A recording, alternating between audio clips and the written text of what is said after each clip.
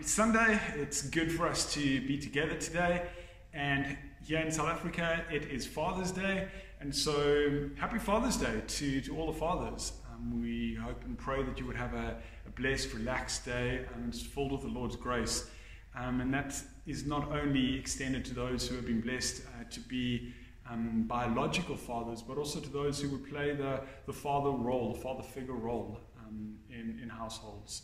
We just pray that you would know the Lord's blessing, know the Lord's wisdom and guidance as we would just play that role and under the Lord be led by Him as we would lead our families. We just want to welcome you wherever you may be and however you may be viewing this, particularly if Tableview Baptist is your spiritual home. It's good to be together again in family, even though it is in this digital form, and also extend a word of welcome to anyone who may be visiting us for the first time through the internet. It's good to have you with us. We just have one or two quick announcements just for those that do consider Tableview their spiritual home. Firstly, we just want to remind everyone of our weekly devotions that go live every Monday to Friday at 7 o'clock on YouTube. If you haven't subscribed to that yet to get notifications, please do subscribe. As well as remind everyone on Monday at 7 o'clock, we are just calling the church to pray, to make that time in your families, by yourselves, but also understanding that if 7 o'clock is inopportune, and we'll just ask you to take out a chunk of Monday just to pray, to seek the Lord's wisdom, to pray for the church, to pray for our country, to pray for each other, and just pray that the Lord's grace would be seen and felt in the midst of this time. This last week on Thursday evening, we met as a leadership of the church just to discuss whether or not we would be opening the church doors for physical service again. And after much prayer and consideration, we have decided to remain closed for physical services and continue in this digital format. I know that some may be disappointed at that decision. I also know that some may be relieved at that decision. And we would, just after consideration and prayerfully just seeking the wisdom of the Lord, we know that here in Cape Town we are the hotspot for Corona in South Africa, and we also know that statistically speaking, we have not yet hit the peak of the Corona outbreak, and so we were just we were on the side of prudency to continue in this format, longing for the day that we do gather together again, but also just ask you as the church just to be praying for us as leadership, for the elders and the deacons. These decisions aren't reached lightly and easily, and we do long for the time to be back together again. Let's pray. Let's pray for us as a church. Let's pray for each other, and let us pray that we would surrender under the holiness of the Lord and the weight of His word this morning. Father God, we come before you and we know that you are majestic, that you stand over all creation. Lord God, that you hold the universe in the palm of your hand, that you are an awesome God. And forgive us for the times, Lord God, when we have minimized you, when we have played down your majesty so that we can understand you. Lord God, I would pray that we would know that you are beyond us, that we would have a sense of awe and wonder before you, Father God. I pray, Lord, too, that as your church, we would not be the ones who would fall into the secular society and just think of you as our servant.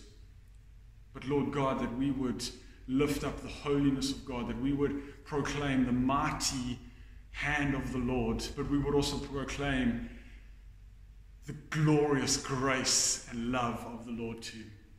Father, may we rise up as your church, being the light and the salt that you have called us to be, that you have placed us on this earth to be. And Father God, we would pray for our church here in Tableview, but we would also pray, Lord, for the local church in South Africa, those, Lord, churches that would proclaim Jesus Christ as the only way to be saved, those that would stand under your word and sit humbly in submission to you. Pray, Lord God, that you would have your hand over us, that you would give us as your church great wisdom and great wonder before you. But we would also pray, Lord God, for the Church Universal. We would pray, Lord God, for all those around the world that would be gathering today in different mediums, that they would stand in wonder at the awe of who you are, and stand in wonder at the glorious grace poured out to us through your Son Jesus on the cross. I pray too for the persecuted church, that you would strengthen them in their physical weakness. Lord God, that they may be strong in their faith in you. We pray too for missionaries here in our church. We think of the Luprinis, Lord God, that we would support, and we would ask your hand of grace and leading over them. But we would also pray for the McDonald's, Lord, as they would serve in SIM. Give them much wisdom in the midst of this time and their strategic role that they would play. We would also pray, Lord God, for our students. We pray, Lord, for Josh. We pray for Ryan. We pray for Ndunge. That even in the midst of this coronavirus and their studies, as they would seek to serve you through their studies, would you raise them up, place your hand over them, and give them much guidance and grace in this time. We ask, Lord, for our time this morning, and as we sit under your word and continue into Philippians, may you be honored, may you be glorified, and may we be humbled before you, the King of Kings. Amen. I just want to read, just before we go into time of worship and song, from Romans chapter 5. I'm going to read from verse 6 to 11. But while we were still weak, at the right time, Christ died for the ungodly. For one will scarcely die for a righteous man, though perhaps for a good person one would dare even to die. But God shows his love for us in that, while we were still sinners, Christ died for us. What a majestic thought. What a majestic truth. Since therefore we have been justified by his blood, much more shall we be saved by him from the wrath of God. For if while we were enemies we were reconciled to God by the death of his Son, much more now that we are reconciled shall we be saved by his life. More than that, we also rejoice in God through our Lord Jesus Christ, through whom we have now received reconciliation. Let us sing together.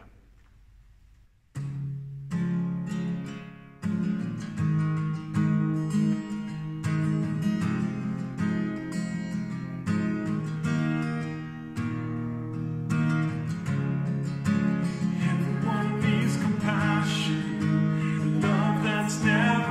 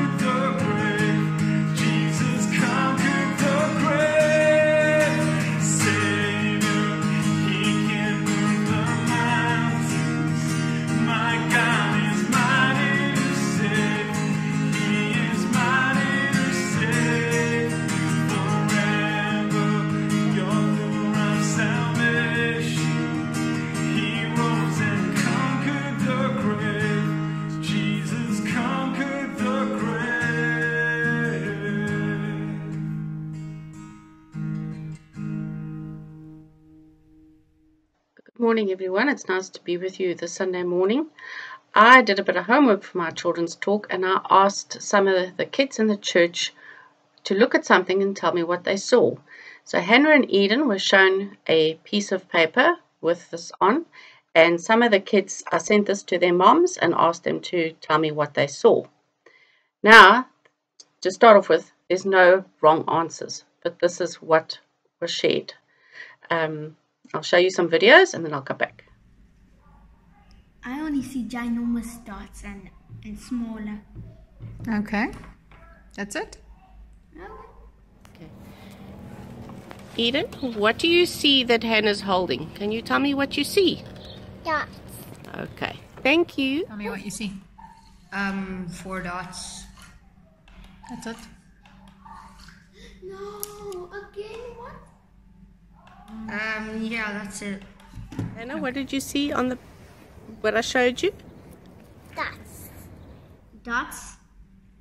Just dots? Oh, wait. I see coloring, like a pencil on there. No. Just dots, Kaden?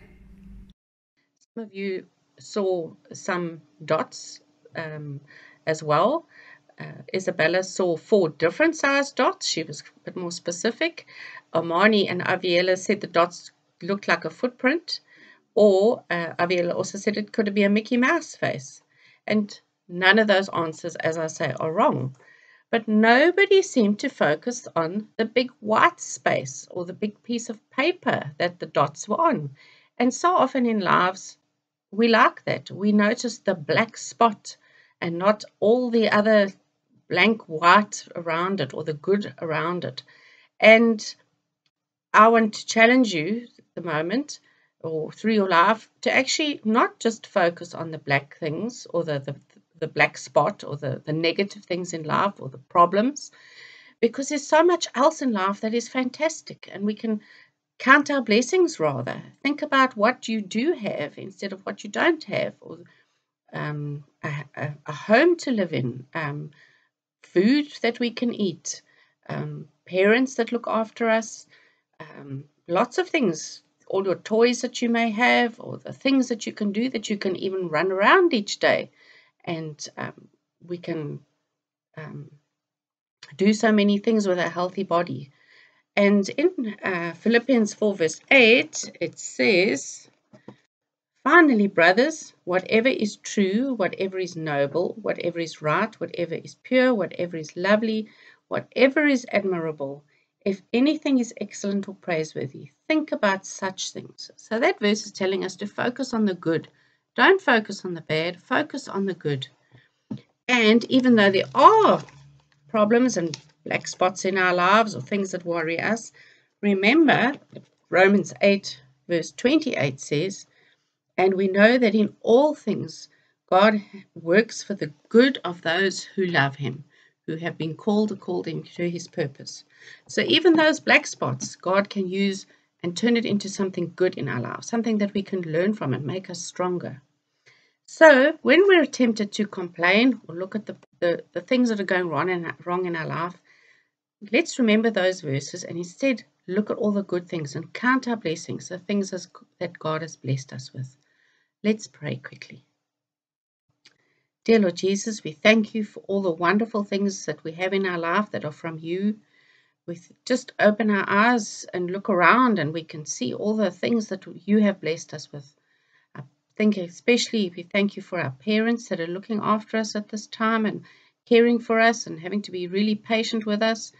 And Lord, we just thank you that we can remember the good things and even those bad things that come along in our life, Lord, that we can trust you to turn those into a good thing in your time. So we thank you for this, Lord, and we pray that you would be with us for the rest of the day. Amen. Thanks, guys. See you soon. Good morning, church. Today's reading will come from Philippians chapter 4, verse 2 and 3. "I urge Yoda and I urge Syntyche to live in harmony in the Lord. Indeed, true comrade, I ask you also to help these women who have shared my struggle in the cause of the gospel, together with Clement also, and the rest of my fellow workers whose names are in the book of life." Can we pray? Dear Lord Jesus, I pray for the leaders of our country. I ask, my God, that you give them the wisdom that they need to make the right decisions as we face this pandemic together as a nation. I ask, my God, that for Christians out there, that we may be a shining light in all that we do. While the world is in fear, while the world is in panic, I pray, my God, that we may show stability. I pray that we may show constant trust in you. I ask, my God, that in how we react, people may see us in a different light, and we may use these opportunities to spread your gospel and your word amongst the nations. I pray that today, as it is Father's Day, I ask that as a father, you give us the strength and you give us the wisdom that we may show the world how men are supposed to act according to your family design. I pray that you may show the world how men are supposed to treat women and children through us, and that we may see that what is going on in this world today is not normal, and that we may look back to your design and follow your instructions and find that that is the only way to solve the problems that exist in society today. I pray, God, that for those that are struggling to make ends meet, I know that when you're in that situation, it's like a never ending. But I pray that you give us the comfort to know that these problems are only temporary. However, you as our God are constant, and that you are with us through the end. I ask, my God, that for those that are in hospital, that are in ICU due to the COVID-19 virus, I hand them over to you. I specifically bring our brother Kennedy Mulenga to you, and I ask, my God, that your will be done. Bless us as a nation. Bless us as a country, my God. Then I ask that you would be with us always. Amen. Thanks so much, Joel. Thanks so much, Brez. As we've just read, we continue in the book of Philippians, and we are now in the last chapter, chapter 4 of the series, Chained Yet Joyful. And this whole book has been such a glorious meal of deep theological truth and practical application to our day-to-day lives. But what we're going to see today is that after the great outpouring of theology that we've been exposed to throughout chapter 3 of Paul, showing the church this is the true gospel and be on guard against these false doctrines of the Judaizers. This is how you know Christ. Paul is going to today just get really practical, and can I use the word blunt with the church? See, I think sometimes we would read the letters, especially in the New Testament, and think that, the church then must have been this glorious place to be part of. But the truth is that I think if we think like that, then we are reading it through rose-tinted glasses. Because the perennial problem of the human heart is sinfulness, is a sinful heart.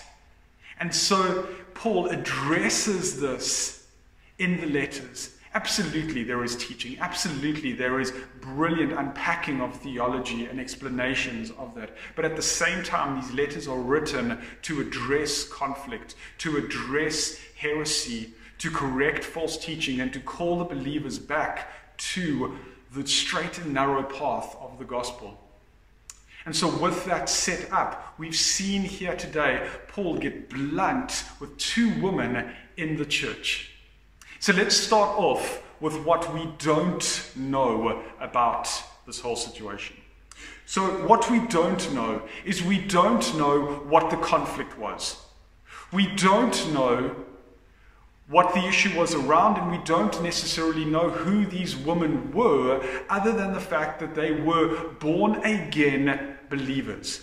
Paul is writing here, and so let's talk now about what we do know. Paul is writing to Christians in the church. He's not talking to unbelievers. He's talking to Christians. How do we know that he's talking to Christians? Well, listen to the language that he uses here in verse 3. Help these women who have labored side by side with me in the gospel, together with Clement and the rest of the fellow workers, whose names are in the book of life. And so Paul says two things about these women. Number one, they're part of the fellow workers whose names are in the book of life. And so that is a euphemism for saying they are born-again believers, filled with the Holy Spirit. Added to that, they are laborers in the gospel. These were not necessarily immature Christians, but these were women that played some form of leadership role within the church. They were looked up to and respected within the church. And so we don't know some things, but we do know who the women were, and we do know that this issue was big enough for Paul to call them out on it. Now, just imagine sitting there, and the elder of the church has stood up and is reading this letter. And obviously it wasn't written in chapter and verses, we would have it today, but they would have got through the equivalent of the first 3 chapters, and then all of a sudden you are Euodia, you are Syntyche, sitting in the church, and all of a sudden you hear these words, I entreat Euodia, and I entreat Syntyche to agree in the Lord. And all of a sudden you would have looked up, and people would have maybe looked at you and just kind of gone, whoa. He calls them out directly. Now, why does he call them out directly? Why doesn't he just go, I know that there's conflict in the church. He's already said a little bit, he hinted towards that in chapter 2. Why doesn't he just carry on hinting at that and hope that they would have got the message and carried on with that and resolved the conflict? I think for 2 reasons.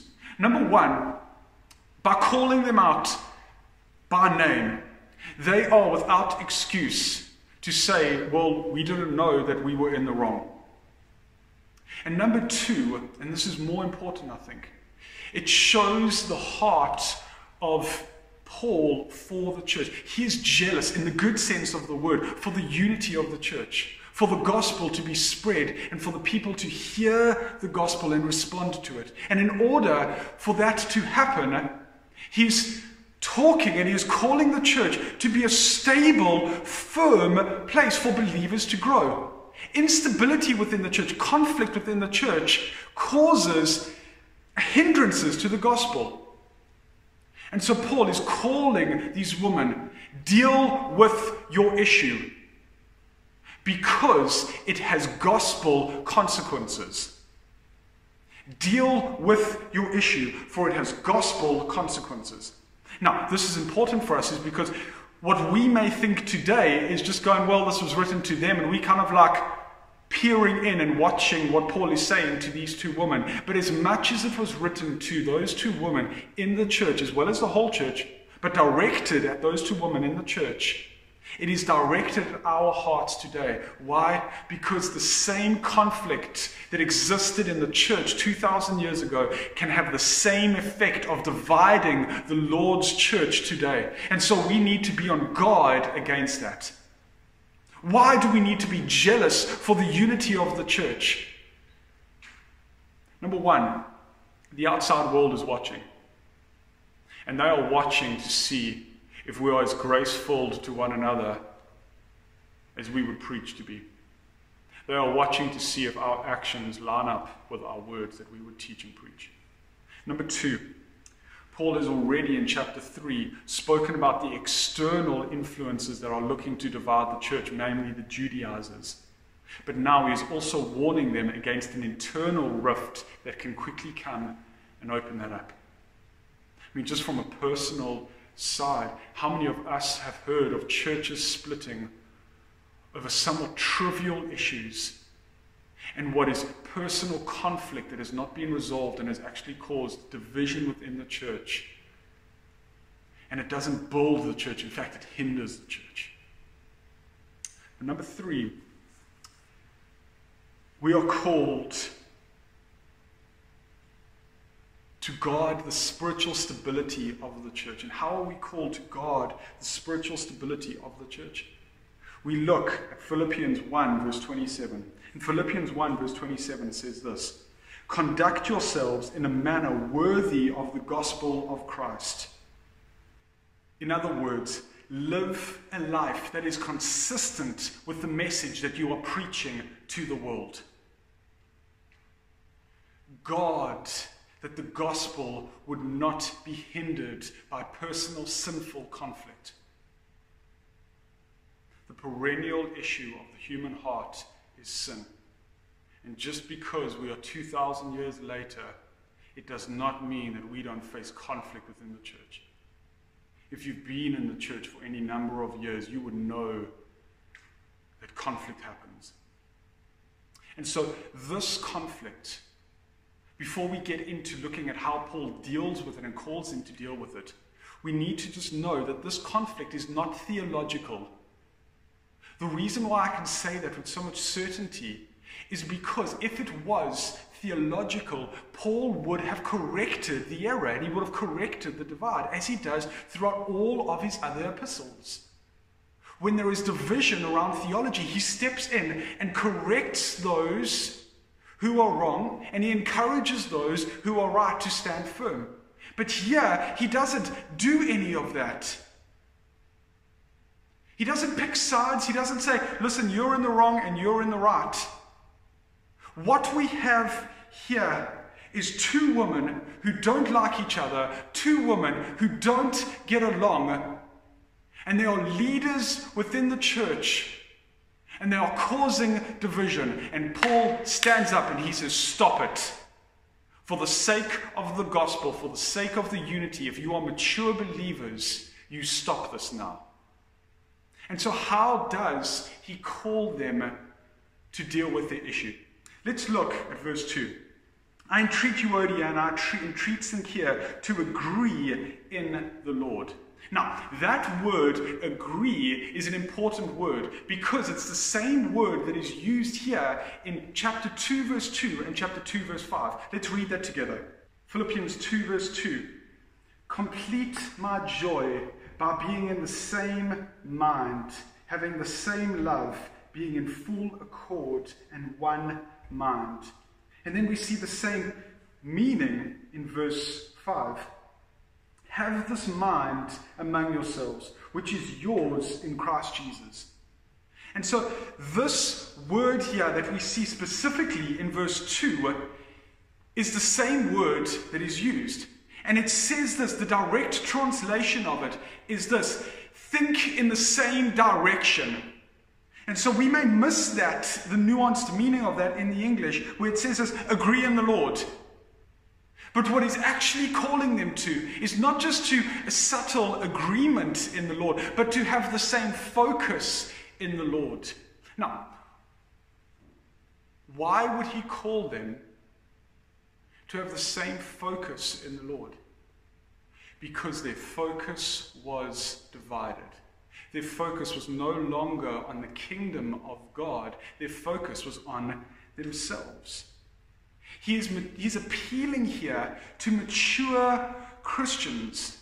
And again, he's not interested in who is right, who is wrong. But he is calling them to stop thinking about themselves, to stop focusing on themselves and to focus on the gospel. And so the first thing that we need to know when we are going to deal with conflict, interpersonal conflict within the body of Christ, is that we are to have a kingdom mindset about conflict.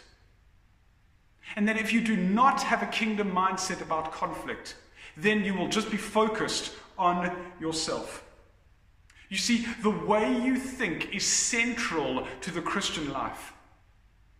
Throughout the scriptures, we are called to address our thinking. We are called to align our thinking to scripture. We are called to bring our thinking in line with who God is, in line with the Holy Spirit. You see, and what conflict causes us to do is it causes us not to think about the kingdom anymore, but it causes us to think about me, my agenda, my hurts, my offense that I am bearing. And so it no longer becomes about the gospel and us being servants of Christ, have the same mindset as Christ, who did not consider equality with God something to be held, but he became humble. He stepped down from the Father, wrapped himself in humanity. We are to have that mindset of ultimate humility, of the ultimate servant. But what conflict does is it makes your Christian life about you and yourself and about your pleasure and about the fact that you need to be right. And if that is your attitude, you are being pulled away from effective Christian service. And I would say this: you are not as mature as you may think that you are. Conflict should not be entertained within the church. It should be dealt with, and it should be put behind us so that the gospel is not hindered. Get your focus right as a Christian. It is not about our rights and whether the fact we are right or wrong, but it is about the kingdom. But added to that, he also reminds them that they are part of a team. You look at verse 3, and he says to them, they've worked side by side with Clement and the rest of the fellowship. And he adds to that, and he says, and their names are in the Lamb's book of life. Now, why does he add that their names are in the Lamb's book of life? Is because he is reminding them of the eternal significance of what they are doing here and what they are jeopardizing here. Conflict hamstrings the church in the mission to be the light in the world. It hamstrings the church in its witness to the world.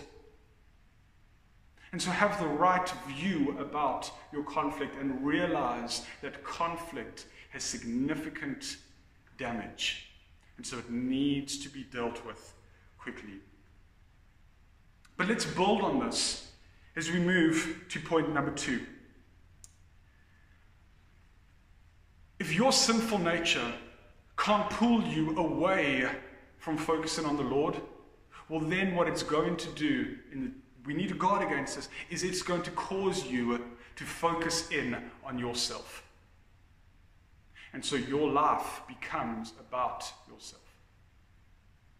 And so let's build on this, and let's look at how James deals with this in James chapter 4, verse 1 to 10. And so, just before we read it, what we're going to see is that the very first verse in James chapter 4, verse 1, deals with our issue that we are dealing with today head on. But what he also does within the first 5 verses is he brings in a whole bunch of other issues that cause problems within the Christian life, that cause conflict within the Christian life. And then what we're going to see is we're going to see verse 6 to verse 10, the solution to all these problems that exist within the Christian's life. And so let's read together James chapter 4, verse 1 to 10. What causes quarrels and what causes fights among you? It's exactly what we're speaking about here. Is it not this, that your passions are at war within you? You desire and you do not have, so you murder. You covet and you cannot obtain, so you fight and quarrel. You do not have because you do not ask. You ask and you do not receive because you asked wrongly to spend it on your passions. You adulterous people. Do you not know that friendship with the world is enmity with God? Therefore, whoever wishes to be a friend of the world makes himself an enemy of God. Or do you suppose it is to no purpose that the scripture says, He yearns jealously over the Spirit that he has made to dwell in us. But I tell you, he gives more grace. Therefore it says, God opposes the proud and gives grace to the humble. Submit yourselves therefore to the Lord. Resist the devil and he will flee from you. Draw near to God and he will draw near to you. Cleanse your hands, you sinners, and purify your hearts, you double-minded. Be wretched and mourn and weep. Let your laughter be turned to mourning and your joy to gloom. Humble yourselves, therefore, before the Lord, and he will exalt you. And so if I can summarize verses 6 to 10, the response that James gives to the problem that he puts out in the first verse, what causes quarrels among you? What causes conflict among you? The summary from verse 6 to 10 is this. Humble yourself and get right with God. If you want to deal with all of these issues that would cause so much conflict between us and the Lord and us and each other, it comes down to us not having a right relationship with the Lord. And so he says this, humble yourself and get right with God. Why is that so important when it comes to dealing with conflict within the church, between believers as born-again Christians? Because we as born-again Christians are not perfect. I think we all know that. Every single one of us, if you've been a Christian for longer than 10 minutes, you would know that we still wrestle against sin. The war has been won, but the battle still rages on until that glorious day. And so very often within conflict, both of the parties are dealing with individual sin that is contributing towards the conflict. And so in order for us to deal with conflict effectively, in order for us to have the right view, to be pulling in the same direction, to agree in the Lord with one another when it comes to conflict, what do we have to do? We first have to be right with the Lord. Humble ourselves before the Lord before we would seek to deal with the conflict that exists here. If there is conflict between you and the Lord, if there is unrepentant sin between you and the Lord, do not be surprised when there is unrepentant sin and conflict between brothers and sisters. Now, why do I say this? Because when we humble ourselves before the Lord, when we acknowledge our sin before the Lord, something powerful is happening at that moment. We are recognizing our need for a Savior, and we are recognizing that we are not perfect. We are recognizing that we are not always right. And often what stands at the center of conflict, as we've just read, is someone wanting their own way, having a me mindset instead of a kingdom mindset. And so, I'm going to say this. If you as a born-again believer cannot humble yourself before the Lord first and be right with the Lord, you will not seek forgiveness and humility before other Christians. And so we are called first and foremostly to humble ourselves before the Lord, realize that we are sinners in need of grace, turning to the Lord, say, Lord, wash me, cleanse me of my sin, make me humble. And when both parties have that mindset of recognizing that they are sinners saved by grace, and they would come together with humility in the Lord, both recognizing that they are both saved by grace, all of a sudden the atmosphere in the room is completely different. All of a sudden the focus in the room is completely different. It's no longer about me getting my own way. It's now about we are brothers and sisters, both saved by grace. And whatever our conflict is, it is not greater than the gospel. When you would think that your conflict is greater than the gospel, you are showing how arrogant and proud you actually are in your heart.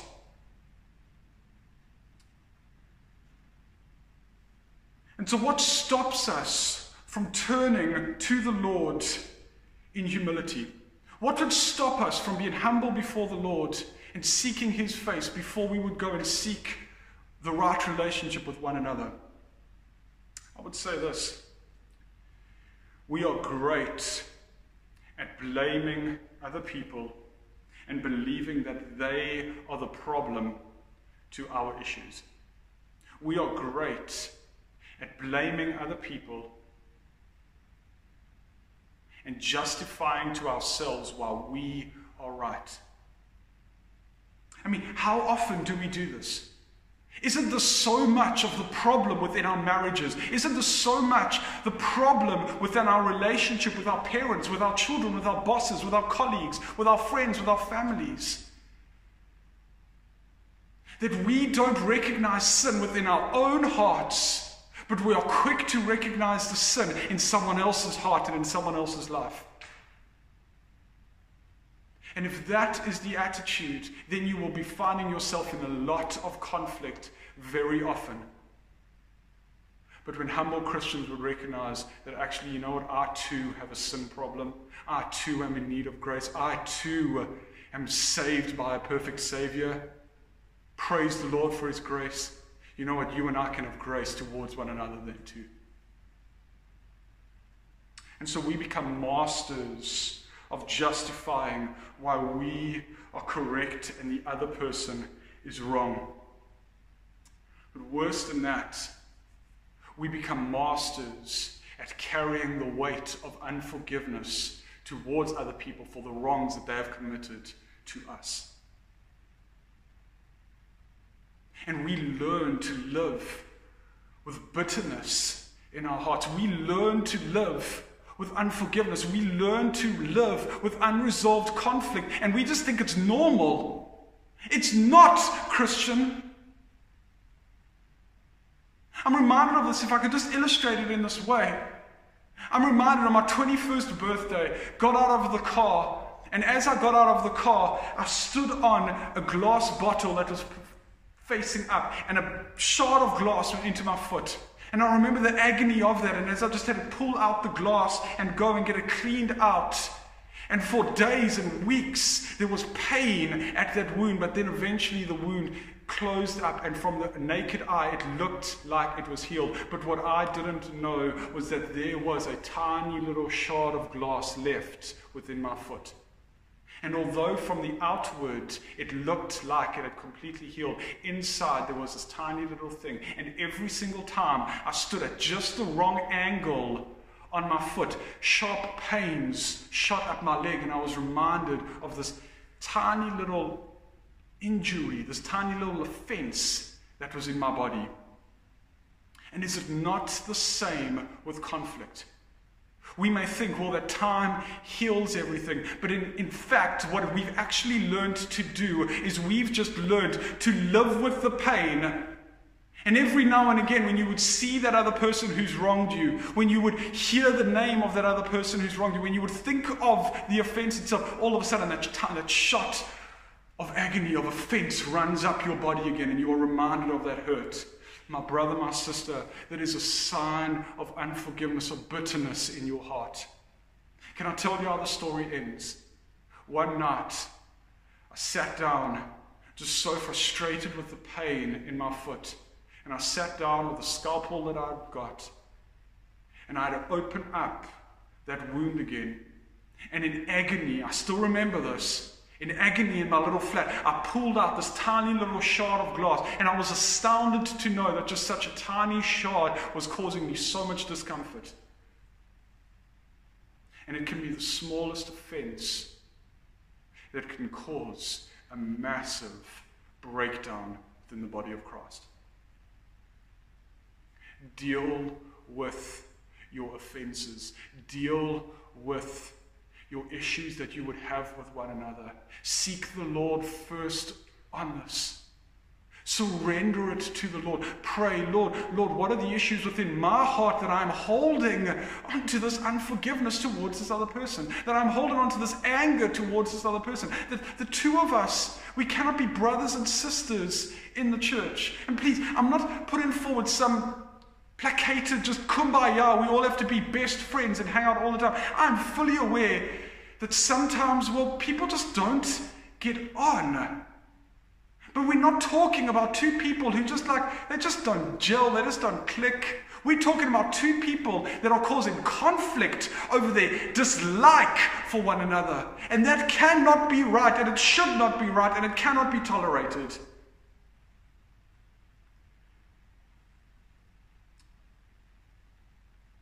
And so in the midst of all of this, if you are feeling that hurt towards someone else, let's modify a Martin Lloyd-Jones quote for us. That we ought to stop listening so much to ourselves, and we ought to start talking more to ourselves.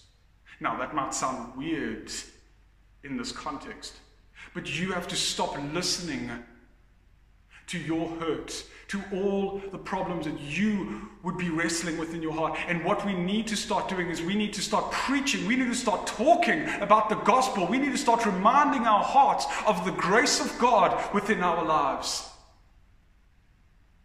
Stop listening to yourself and start talking to yourself about things that are going to grow you in the gospel. Stop listening to your justification for sin and start preaching the gospel of grace to your heart. But there's a third thing that we also see in this passage. First one being, we need to have a right kingdom mindset about conflict. Number two, that we need to be humble in our dealing with conflict and recognize that we are sinners ourselves, saved by grace. Number three, sometimes we need a third party to step in and assist. Let's read verse 3 together. Yes, I ask you, true companion, help these women who have labored side by side with me in the gospel together. Now, we may often just skip over that, but do you get the plea that Paul is putting forward to the elder in the church? We can assume it is an elder in the church. We don't know exactly who this is, although there's a little bit of debate around who Paul is asking to assist. But he is asking someone to step in and help these women. He says, I ask you, true companion, help these women to deal with this issue. Walk with them. You know what the issue is. Walk with them. Mediate the problem, that there can be unity again within the church. Now, last week, our last point, coming from chapter 4, verse 1, was this. Therefore, my brothers, whom I love and long for, my joy and my crown, stand firm thus in the Lord, my beloved. And so we spoke about knowing Christ means standing firm in the face of persecution, means standing firm in the face of fear of the world. But I would ask us this question. How do we stand firm? How do we stand firm? One of the primary graces God has given us to enable us to stand firm together is brothers and sisters in Christ, in the church, linking arms with us and helping us to stand. I love driving down the roads here in Cape Town, and especially to see some of these single solitary trees, how they've just faced years and years and years of abuse from the southeaster that blows during summer. And you would know, if you've lived in Cape Town for a while, you would know that some trees, they just stand and they just grow at an angle as they've just been pushed by the wind.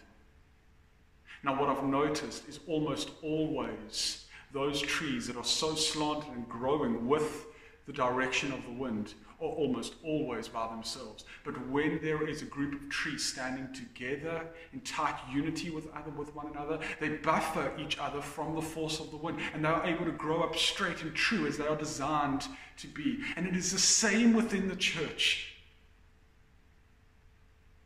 We are called to stand firm, united with one another. And one of the ways in which we stand firm with one another is helping each other deal with conflict in a biblical way. And the problem with this, though, is that over the years, I don't know when it happened, definitely happened before my time, it was seen as a weakness to seek mediation. It was seen as a weakness to admit that you have a problem and you need someone to step in and help mediate the conflict. And I want to call us, church, you are not weak if you admit that you need mediatory help. In fact, it's the cornerstone of the gospel. Hebrews calls Jesus Christ our mediator. If you are a Christian, you have called out to the mediator and you have said, Lord, I need you to stand on my behalf and assist me in this. Fight my battle on my behalf. And so when there is conflict within the church, one of the primary ways, one of the primary graces God has given us is the wisdom of other brothers and sisters that can come alongside us and to help mediate the problem.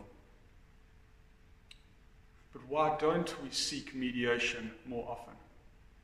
I think it refers to the very point that we've just spoken about from verse 2 in James chapter 4.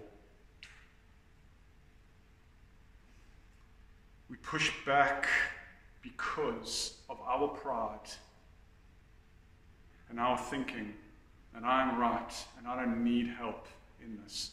It's not as big of a problem as it may be made out to be. And that is pride that would say that to our hearts, that we are not in need of assistance, that we can do this by ourselves. But as we are discipled by one another, this is exactly from James 3 verse 17, as we imitate mature believers, we walk with them and we learn how to deal with conflict. And even if you are a mature believer in conflict, turn to other mature believers to walk with you in this. If you are in conflict today with another believer, are you willing to seek mediation? Would you be willing to seek the assistance of a mature brother and sister so that there can be unity in the body again? Are you willing to admit that there is sin that exists that is causing division? See, blessed are the peacemakers. Matthew 5 verse 9. Blessed are the men and women who would step in and make peace where there is a problem. Notice that he doesn't say this, blessed are the peacekeepers, but blessed are the men and the women who would see turmoil and step in and make peace where there is war. Recognize that conflict can cause division, and division can be detrimental to the witness of the church.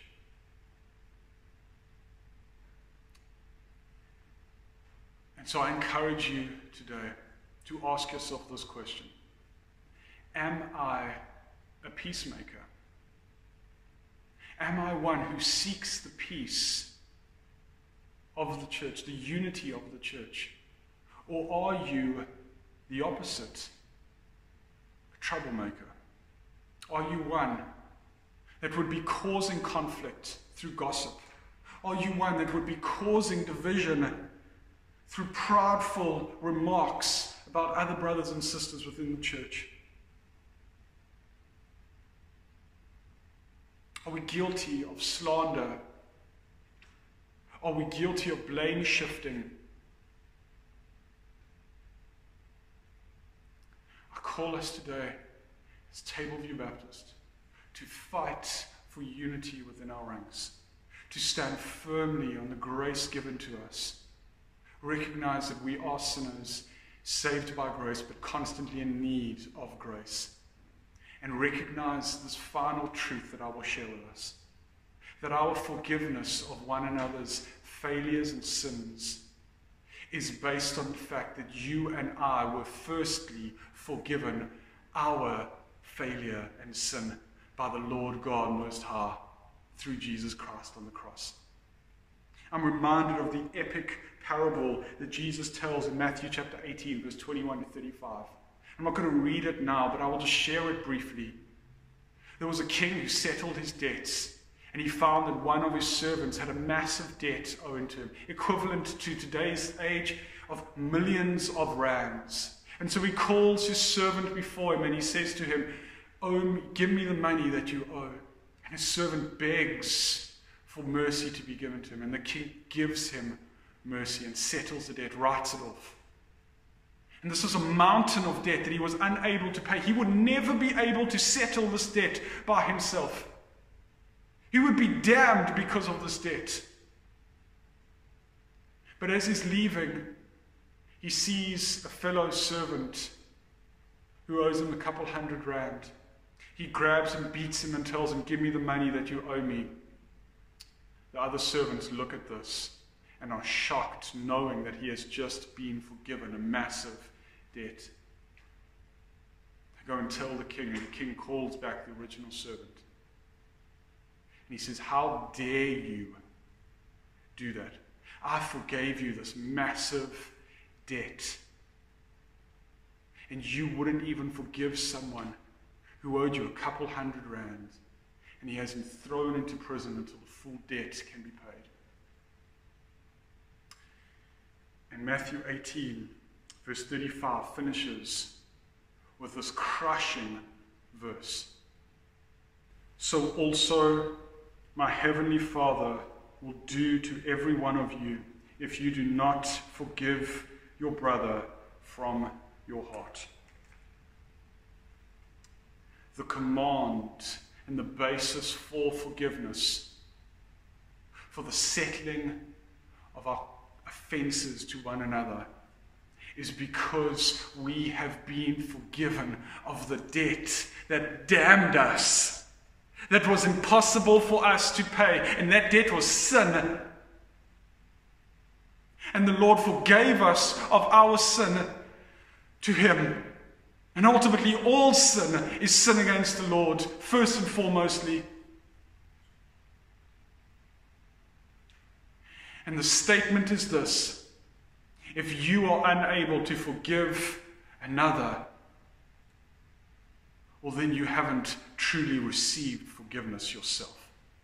Now, I know that that is hard, and I know that many of us carry deep burdens and hurts within ourselves, but this is not a negotiable thing that the Lord is calling us to do.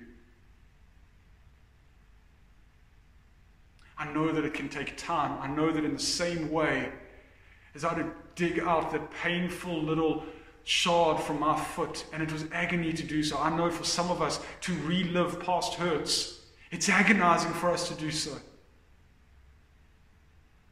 But not only is the unity of the church at stake, but if we are to take the words of Jesus as He says it, our souls are at stake too.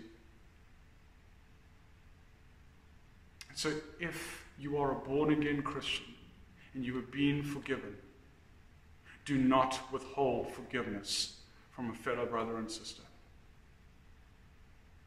Let us pray together. Father God, we thank You for grace. We thank You that we have been saved by grace. We thank You, Lord God, for the promise, for the security that we have in You, as You have washed away our sin and You hold us in the palm of Your hand. I thank You, Lord God, that You have saved us into the church, and that You have called us and placed us here to be salt and light. But at the same time, Lord God, we know that as much as we have been forgiven, we are also called to forgive. And we know, Lord, that for many of us, if not all of us, we have been offended. But I would pray, Lord God, that if there is division in the church caused in offense, may You be working right now in the hearts of our brothers and sisters and drawing us to repentance, drawing us to humility, drawing us to recognize that we are not to have the mindset of ourselves, but we are to have a kingdom mindset focused on You. And I know that this is hard. I know that it is hard. But Lord, we would respond to the gospel, and we would forgive, and we would fight for forgiveness, because we know how much we have been forgiven by You. We thank You for the cross. We thank You for the church.